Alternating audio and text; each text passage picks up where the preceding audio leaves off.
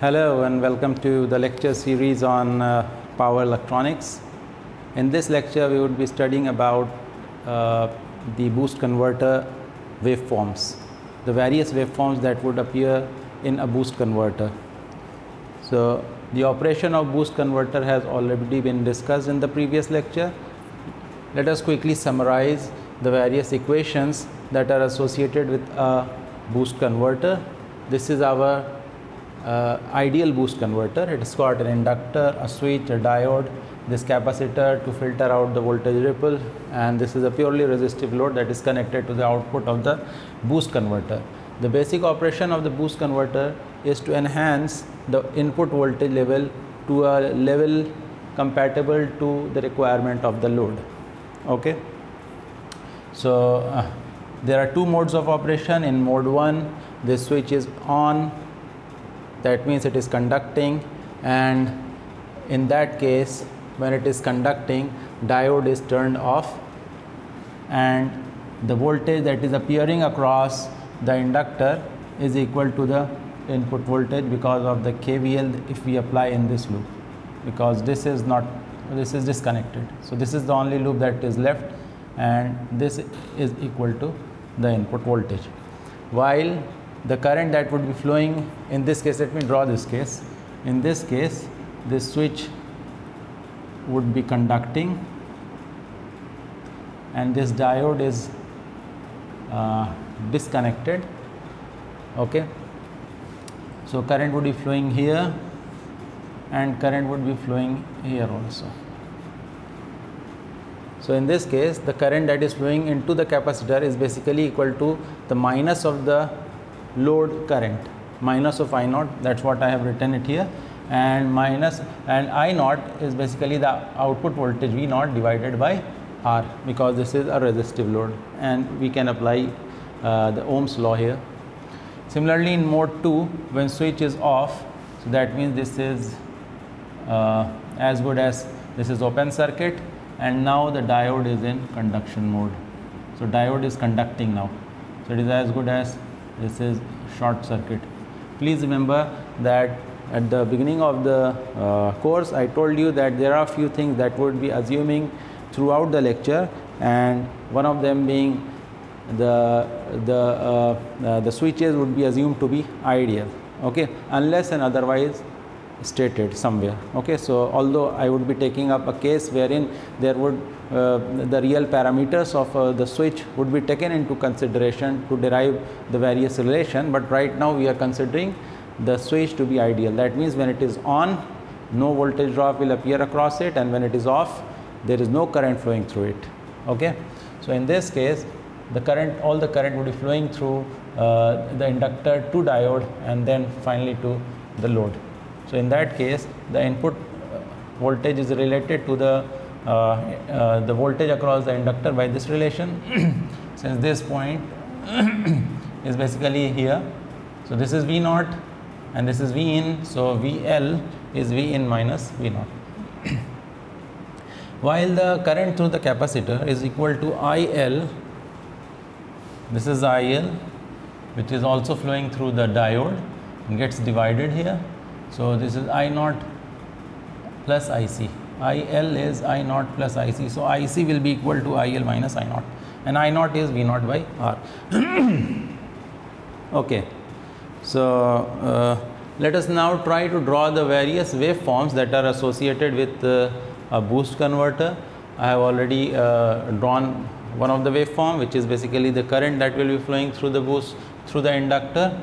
So it starts from some, and please remember again that I am drawing the waveform for steady state. Okay, so I am assuming that the circuit has now reached a steady state condition, and then I am drawing the waveforms. So this is I1 and this is I2. The difference of the two would basically the current ripple I delta IL. Okay, so it would be linearly increasing. Why it would be linearly increasing? Because you see here we have VL equals to V in. Okay, so VL is equal to L d IL by dt, and this is equal to V in. So if I try to bring this L this side, so d IL by dt will be this upon L. Now you could observe here that V in is a constant, L is also a constant, so the ratio will be a constant value, and derivative of some function IL, if it is giving a constant value, that means IL is linearly increasing with time. Okay, and the slope of the function is V in by L. So basically this is a linearly increasing function whose slope is V n by L. Okay, while in the case in the second case, in mode 2, so here VL equals to L di L by dt, and this is equals to V in minus VO, and so di L by dt will be equal to V in minus VO upon L. In a boost converter, the input output are related by this relation, VO equals to V in divided by 1 minus small d. Small d is the duty ratio. In the previous lecture, I represented the duty ratio by capital D. It actually creates somewhat confusion, as I am also using capital D to represent a diode. So henceforth I would be using small d to represent the duty ratio of a boost converter. So V in by 1 minus d, d lies in between 0 to 1. That means this value V in by 1 minus d is always greater than V in. So this difference V in minus V naught will always be less than 0, a negative value. So that means the rate of change of the inductor current is negative, and moreover this is also a constant. Okay, V in is constant, VO is constant, L is constant, so the rate of change is constant and a negative value. That means the current would be decreasing, and its slope would be given by V in minus VO upon L. Okay, let us now look into the waveform of the voltage that would be appearing across the inductor. So this is quite simple, because we have already derived the relation. VL is equal to V in. So VL is equal to V in when switch is on. This is V in. Okay, let me write more clearly, V in. And in the second mode, VL is V in minus V naught, which is a negative value, lies somewhere here, and this value is V in minus V naught, and then it will continue like this. So this is the voltage that would be appearing across the inductor. Now come to the current that would be flowing in the capacitor. Okay, IC.